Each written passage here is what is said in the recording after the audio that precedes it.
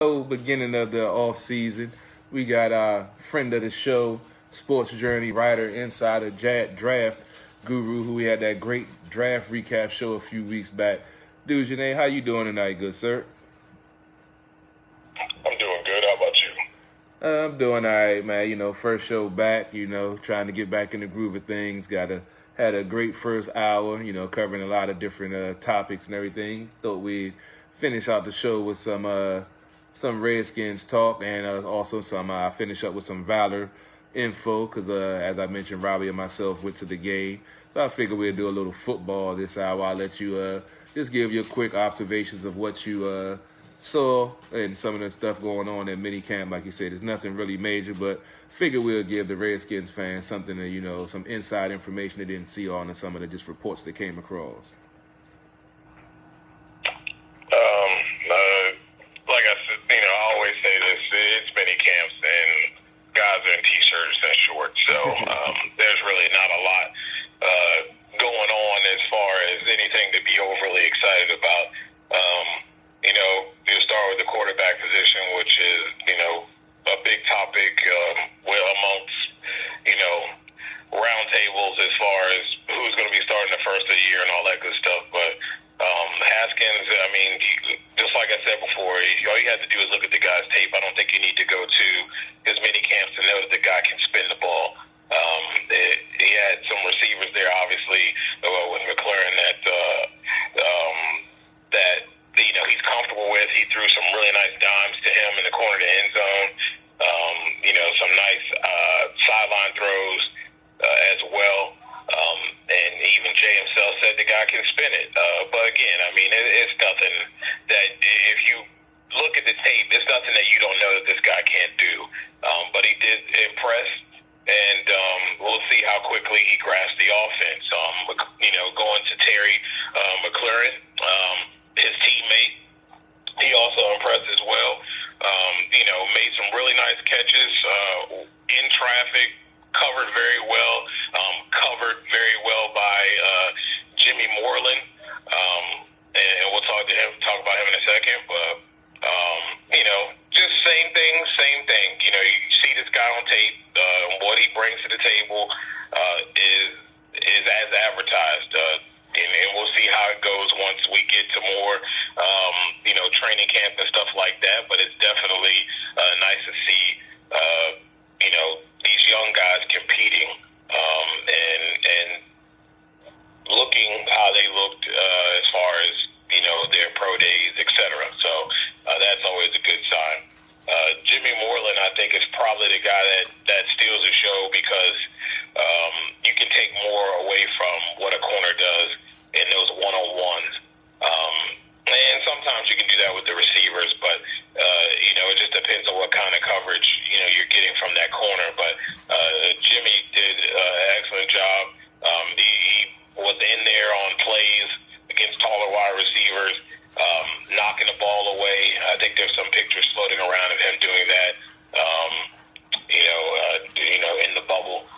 Then you got a couple plays where he's right there with his guys making plays, and I think he's gonna, he's showing that he plays bigger than his size, and that's something that's important for the cornerback group. I think something that's been missing for years now. I think that's something that the Redskins thought they were getting in Josh Norman, and maybe this is something that helps somebody like Josh. He's physical, as we talked about before, and he's going to make plays, and he plays bigger than his size. He has a real knack for the football, and he definitely showed that he has that heat-seeking, hand to be able to get in there and get that football. So that's always nice to see. Harmon, another draft pick, he looked really good. I think a lot of people were really impressed with him. You look at Sweat, of course. Again, look at his tape, and that's all you need to know. And again, they're not doing a whole lot. It's a lot of drills and a lot of different things, but it's getting these guys warmed up and prepared and getting back into shape so that they're not out of shape by the time training camp comes. So this is basically what this time period is for. Allow them to get some field work, allow the coaches to teach learn the technique, and obviously they're spending time in the classroom, learning the playbook and understanding what they are, with what their position is and what they're going to be asked to do within the confines of the offense and the defense. So that's basically all it is. And all these guys look pretty good, and they're out there working, of course, and that's always good to see. So we'll see how it all pans out when we got 11 on 11s and in training camp. But as of right now, this is what we got, and guys are putting in the work and looking pretty crisp doing it. So.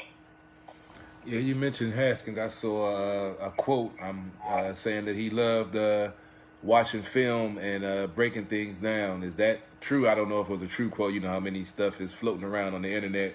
But is that something that has been reported, that he does, like watching film and trying to learn how to break down defenses, and that's something that a young quarterback coming into the league definitely needs to have that type of mindset?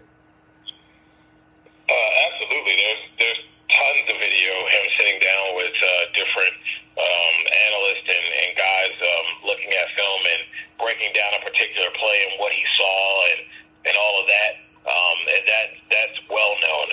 He definitely spends time in the film study and understanding and getting an understanding of what he does. And I think that's what stood out to me more so than his skill sets. The fact that he understands where he needs to go with the football, and he goes through his progressions. Again, like I said, the tape doesn't lie about the guy, and it's very clear that he has a clear understanding of what he's supposed to do within the confines of an offense that he's given. So obviously this is going to be something a little different than what he's done at Ohio State, but in the same token, he's a studier.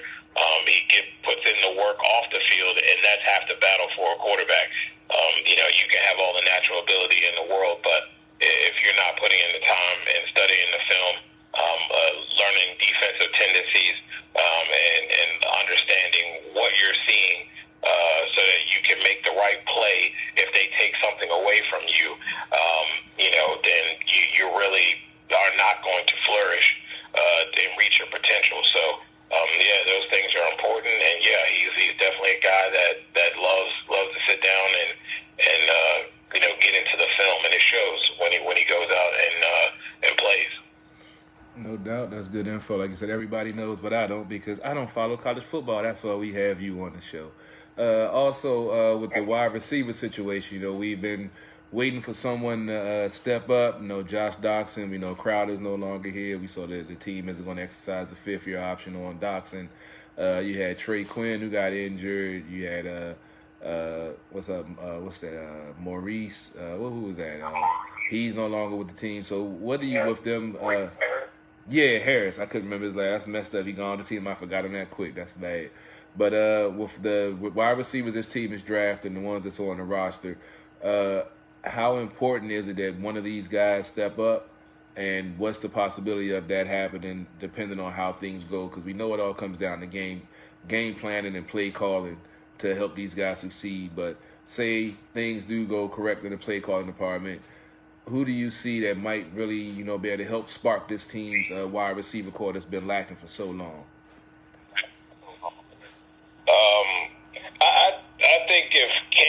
I think if you can have a guy in Harmon, you got the height there. McLaurin is a speedster guy. He can run the deep routes. But I think Trey Quinn is a guy that gets overlooked a lot. I like Cam Sims a lot. I thought if he had an opportunity that he could show some things. Obviously, I think I'd like to see him be a little bit better catcher of the football, attacking of the football. But that's why you got a guy like Calvin Harmon. So I think Trey Quinn falls right into that spot of where Jameson left off. He also can play too if necessary. I wouldn't bank on that though. You do have Paul Richardson, so I think he's obviously your one. You forget about guys like Robert Davis who've been on the roster, and they've just been injured. I think there's a lot of competition in this wide receiver room. I think it's obvious that in some way, shape, or form, Terry McLaurin's going to be on the field. I think his route running skills are good enough.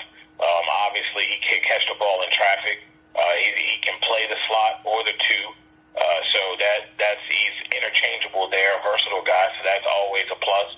And again, I think if you just have all you can ask for is for improvement from Dotson. I don't, looking for him to be the number one that he was picked as he was picked is probably a little bit much to ask at this point. I think you've seen the improvement. His hands have gotten better as of last year. He made some pretty good plays and some. I thought people were rough on him last year, but he made some plays last year, some clutch plays last year, in some tough situations where he normally would put the ball on the ground. So, with that wide receiver core, and you add the guys who were there, and then you add, a Harmon, McLaurin to this group, I think you're going to have a higher level of competition. And obviously, I think adding those two amongst guys who didn't play in Cam Sims, I think Robert Davis has yet to have shown what he can do, but I think he has potential. I think they're going to be okay.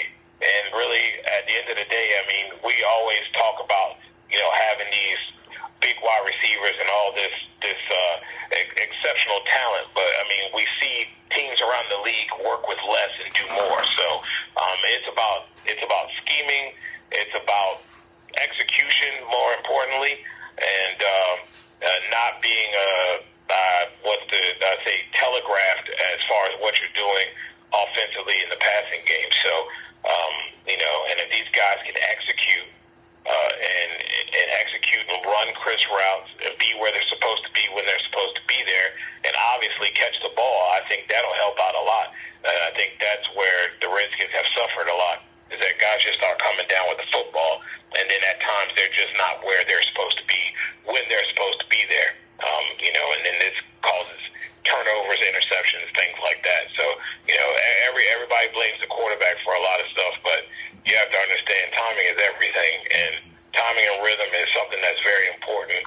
And a lot of these West Coast offenses and a lot of their scheming like to do to open things up and get a rhythm going, a lather going, so to speak, in that passing game to start, mixing in other things that can cause the defense to be on their heels. So, if they can get that down, this receiving core has a lot of potential. And I like the height now that they have and hand skills that they have, these two draft picks, obviously. It's going to be fun to watch, I think. So we'll see. But I think they have several combinations that can be successful. All right. Well, very rarely we have a caller calling in. They've been patiently waiting online, so I'm going to take a chance and see if this caller has a question for Dujane about some Redskins stuff. Let's see how this goes. Sports of the Hill podcast. How are you doing tonight? What's going on, Carol? It's Nakia. Nakia. No, I knew that number looked familiar. I was looking at it. I was like, it looks familiar, but it doesn't. I seen the 757. I was like, okay, how you doing tonight, Nakia? I'm good. So what do you want to talk about tonight? Talking some Redskins, get some venting off your chest, or talk about the draft? We haven't spoken in a while about some Redskins stuff. Yeah, I always want to talk about my Redskins. What do you think the possibility is, for what we're going to look like next year? I've heard a lot of different things, from a lot of different people, about what they think. And, do you think that, we've improved ourselves, we are going to stay stagnant, or we're going to decline? Folks that don't know, this is Nakia Miller, another True Radio Network co-host. She's on True Talk on Tuesday nights sometimes. And she's a friend of the network and friend of the show. It's all going to me, before I let Dujan. I know Dujan's probably going to have a better answer than I will, so I'll let him answer that question better. But to me, it's going to come down to injuries. You know, this team hasn't stayed healthy for a while, so we really don't know what this team truly is. You see the talent on paper, but until we can get a full season out of these guys to see what they can really do, then we really can't judge and see where this team is going to fall at. I feel the same thing, that this draft was a good draft, and the last few drafts have been good. It's just they haven't been able to stay healthy and to, you know, actually put a good product out there on the field. So I think this team has a chance to, you know, do well. I'm not saying make the playoffs, but at least be above 500. We know how the NFC East is, how competitive it is.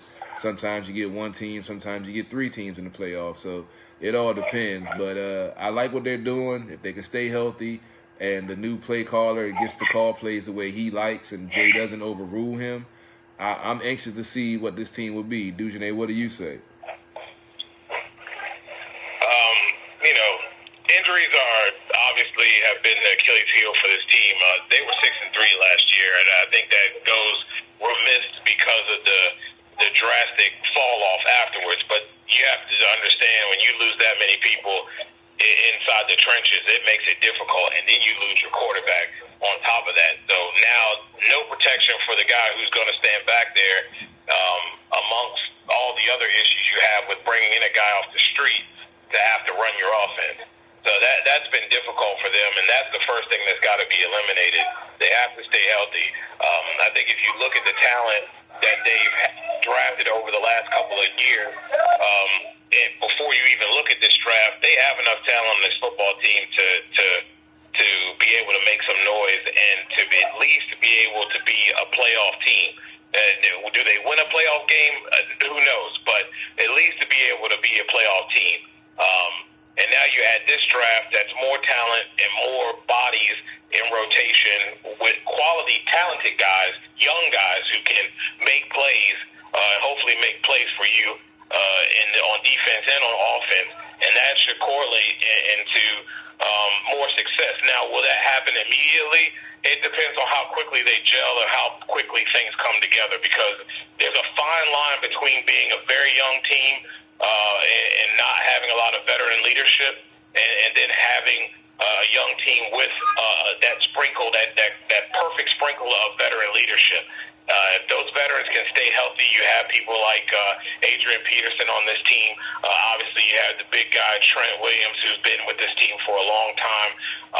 You have some guys on the defensive side of the ball. You look, you have to give Josh Norman his props for at least being a guy who's a guy who leads by example and puts in the work day in and day out.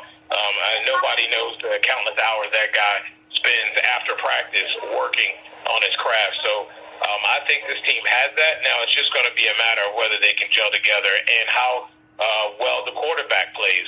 I've said it before. I think it's an open competition. Case Keenum could very well start the season.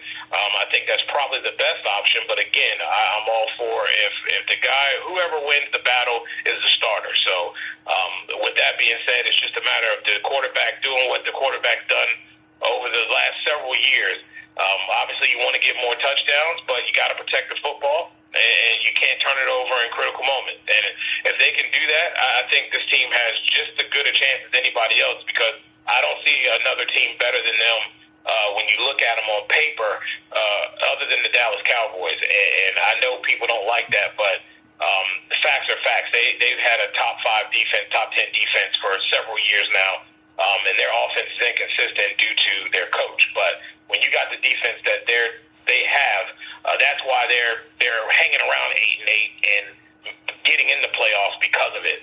And Eagles are a question mark. Really don't know what you're going to get, because Carson Wentz can't stay healthy. And the Giants, well, I mean, they're the Giants. They let every big thing they had go, with the exception of Saquon. So, and it could be a surprise. But right now, looking at these guys on paper, Washington's the second best team in this division, and it's a nose-to-nose thing between them and the Cowboys, because you could make a case for the Redskins being the best, the top team as far as coming into this season after all the shakeup. So main thing is quarterback. So we'll see. But I think they have a good shot.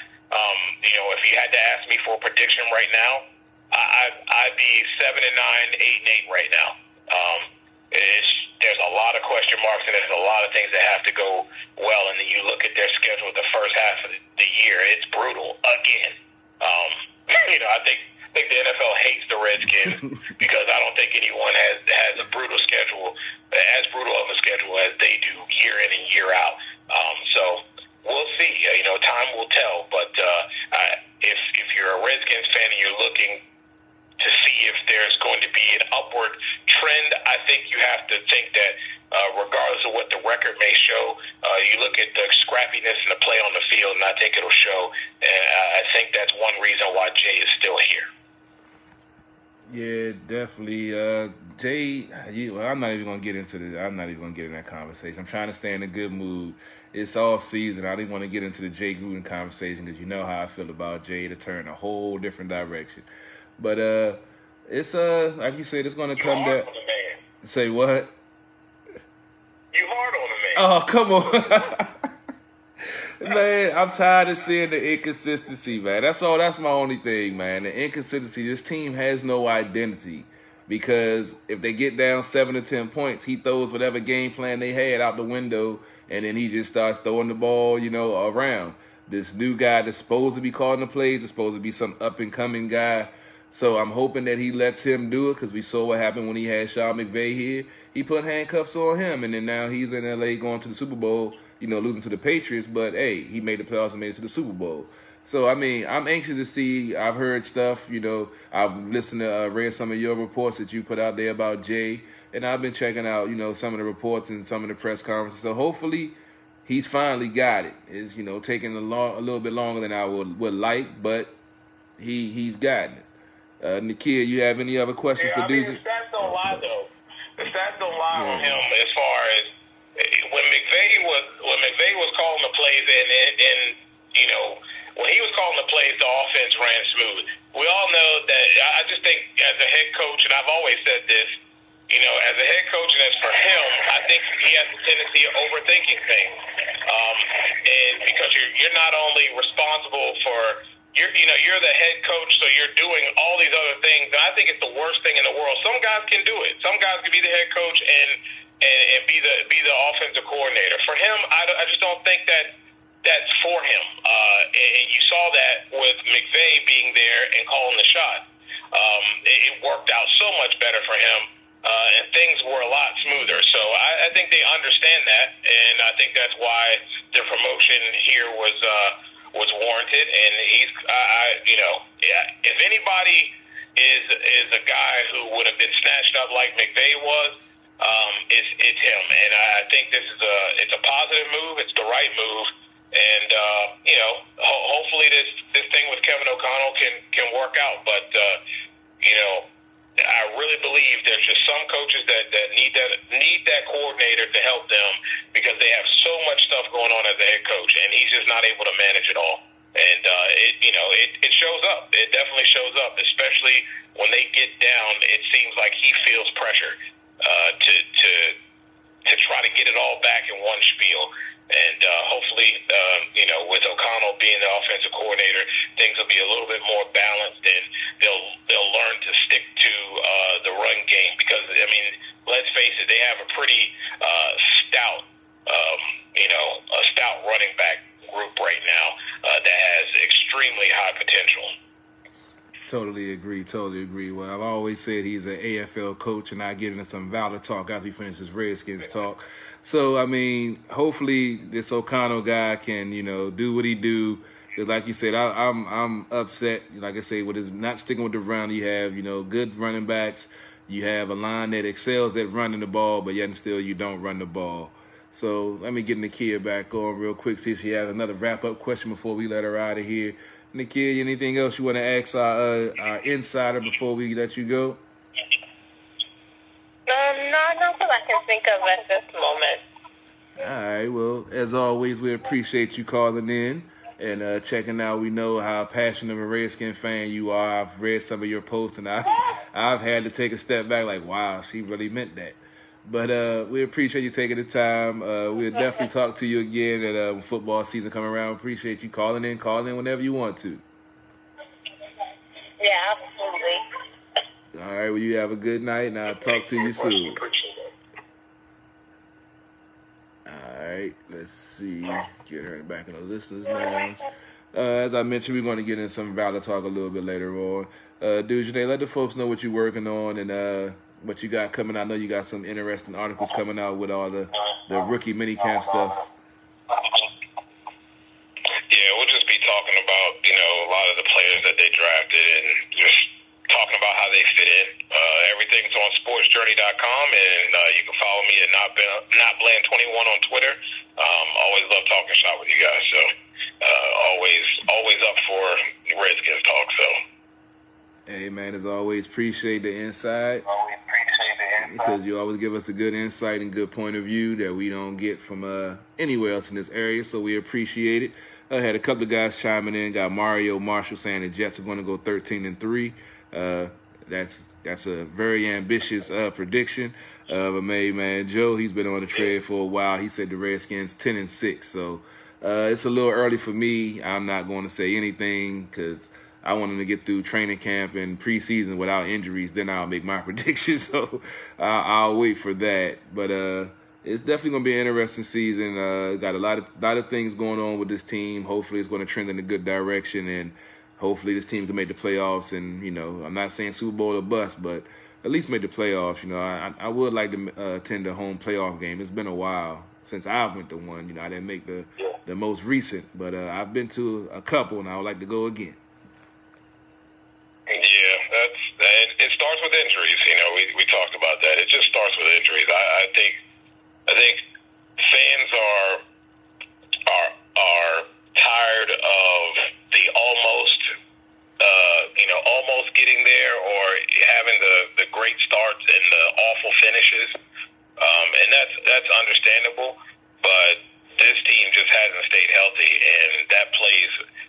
It's not an excuse, but it plays a extremely huge role when you got to call on guys, not just off the street guys, but then you have to call on guys that are young, that have to grow up in a hurry, that you were looking at that, yes, they have great potential, but they're filler pieces. They're guys who come in and spell you, or they come in and they make plays. You have things designed for them, and then you have to count on them to do everything. And they're just not there. You know what I mean? Some of these guys just aren't there yet. Hopefully if they can stay healthy, I think they have a really good shot of making some noise in the division. Most definitely. You mentioned Josh Norman before I get into Valor talk. I use that as a segue. He was actually at the Valor game, the championship banner raising, because his little brother plays cornerback for the Washington Valor, and he had a hell of an interception. I'm still working on the footage. I haven't got the video out from us having press credentials and checking out the footage behind the scenes and everything. I'm going to try to get that out tomorrow. I'm going to work on it tomorrow. But his younger brother made a hell of an interception in that game. It was early in the game, but they prevailed. I know you're not. I don't. Do you want to stick around for some Arena League football talk, Dujane? I know you probably got an article or something to work on. I'll give you that option to get up out of here before I talk a little bit of Valor. Yeah, I don't catch much of arena stuff. I caught a little bit of what you guys shot, but I don't know much about what's going on over there at all. It's very interesting. We actually met a fan of the Arena League, and he gave us a lot of information. He's been following the league for a while, so it's definitely growing. They're trying to get the fan base up, but they're actually broadcasting the games on ESPN3 now. So it's definitely a good event. I've been telling folks, we were telling them it's a family-friendly event. The tickets are, not expensive. They got a lot of interactive stuff going on. They keep the crowd involved, music playing throughout. So it's definitely an interesting thing to do, especially in the offseason with no real football. Not going to say it's not real, but no NFL football, I'll put it like that. But all right, Dujane, I'll let you get out of here, and I'll wrap up the show with the Valor talk and get ready for whatever else I'm gonna watch tonight. I got some baseball on right now, and I got some wrestling on. So who knows what I might get into tonight. But as always, appreciate you taking the time, man. I'll talk to you soon, bro. All right, man. All right. Thank you. All right. As always, we thank Dujanay for taking the time out. He always has great insight, great knowledge, and always puts out great articles with all the insight that we need to know about the Redskins that you don't get from us. You can check it out with him. Just talk a little bit of Washington Valor. As I mentioned, Robbie and myself went to the home opener. They were 0-2 going into this game. They raised the banner for the championship that they won last year in the Arena Bowl against Baltimore. And they beat the Atlantic City, Black Knights, I believe, 41-34. It was a very entertaining game. The Valor took off early with a 6-0 lead. They missed the extra point, and Atlantic City took the lead 7-6. But after that, the Valor took over. As I mentioned, that interception that Josh Norman's younger brother made. I forgot to look up his name. That's on me. But it was definitely an entertaining game. Robbie and myself had a great time. As I mentioned, we met a fan at Arena League that said he'd been traveling. He went actually up to the Atlantic City for their home opener. He was going all the way up to Philly because that was the closest Arena League team before Leonsis bought the Valor here and the Brigade. And come to find out, he also owns a team in Ohio. So apparently there's 2 owners in the league that owns the 6 teams, and they're definitely trying to get more viewership. Like I said, the deal with ESPN3 was definitely huge for the viewership. We're going to definitely be pushing their product because, like I said, it's a family-friendly event. You know, it's a lot of fun. You know, you can go on the field after the fact, get autographs from the players. Like I said, it's a good time. Game started about 7:15, was over by 9:30, 9:45. So it's a nice light for the evening, but it was definitely a great game. They have a young up-and-coming quarterback, Nelson, I believe his last name. I'm not even going to try to pronounce his first name, but he looked pretty good. The defense played well. They got a couple of stops, got that nice interception, as I said earlier, that stopped the momentum of Atlantic City. And as I said, I'll be working on the footage. I'm going to try to get, finished up tomorrow and get the video out from some of the footage we got from behind the scenes and the banner raising and some of the down on the sideline if you didn't, watch the game live or watch the rebroadcast that's already been through there. But it was definitely a good experience. I believe they have a home game this Saturday. I have to check with the press coordinator, but we're definitely trying to get down to Capitol when I got to check my schedule and see how things going. But definitely going to try to get down there to shoot you some more behind-the-scenes footage, cover the Valor, and have more extensive coverage like you get nowhere else, because no one else talks about all of the Washington teams like we do. But that's why we're here, to bring you the best DC sports coverage that you're going to get anywhere else in the DMV, because let's be honest, the rest of them suck. I'm not even going to fake. But it's definitely need to go out and support the Valor. It was a pretty good attendance turnout. They had Arena League champs. Go down there, support the team. It's a good product. It's fun. And it's football. Why not? Yeah, Robbie. There you go. Arvell Nelson. That's what it is. I couldn't remember off the top of my head. But he's been putting up good numbers. We shot his post-game presser when asking some questions after the game. And he was with the team last year. It was a lot of flux with injuries. They got hot at the right time in the playoffs and won the championship. They started out a little slow, but as he mentioned, they after the banner raising, they were able to get it together, go out to get a first victory of the season. Now they're putting that behind them and moving forward. So, like I said, they have a game this weekend. We're going to go check it out and make sure we root on the Valor and see if they can get to 500. Let's see. Cora said they agree. We make it through the training camp OTAs with no injuries. It can be probably say how many wins we have because the more bad than they are the team I had. Basically saying it's too early to make predictions. I agree. Robbie says Josh Norman's brother is Mario. That's his name, Mario Norman. Said he showed faster than said he's faster than Josh, and he showed it. We know Josh is a little bit older, so he done lost. I ain't gonna say he lost a full step. He might have lost a half step or a quarter step, but it's good to see him out there supporting his brother. I wish we could have got over there and got a picture or something with him, but we were on the other side, so not even gonna worry about it. But yeah, we got a Going to see if we can get a picture of that interception, try to get it up there. I think I got some footage on the big screen. I'll try to get out there when I put in the footage, but I'm going to definitely work on that tomorrow and try to get it out as soon as possible. We have a full slate of shows back on, as I mentioned earlier. We'll have a True Talk tribute show to Black GOP tomorrow night starting at 8. And as I mentioned earlier, Hertz House will be making his comeback this Wednesday at 8 o'clock. He's coming back to the network with his unedited, unadulterated Redskins coverage like you get nowhere else. So make sure you check him out this Wednesday at 8 o'clock on True Radio Network, because he's coming back, and he's coming back with a vengeance. So y'all make sure y'all tune in. And on that note, it's about 8:40. I got MLB Network. Milwaukee's currently up 2-0 on Philly, but Philly just got a hit with the man on. It's 2 on, no out, and the bottom of the first game just started. So we're probably gonna check out some baseball tonight. Maybe watch a little bit of hockey if anyone. I haven't checked the schedule, but appreciate y'all tuning in. As I say, I'm gonna put the Valor footage out hopefully tomorrow, Wednesday at the latest. But appreciate you guys. Check out the Facebook Live feed. We do this every week. So make sure you follow us. Make sure you like our page. Make sure you share our posts. Let folks know it's real DC sports coverage out here. Covering Redskins, Nationals, Capitals, Wizards, United.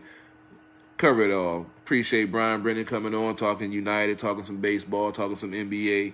Appreciate it as always. Robbie said, yeah, I mentioned there's 6 teams, and Ted owns the Columbus one now. Yeah, I mentioned that a little bit earlier.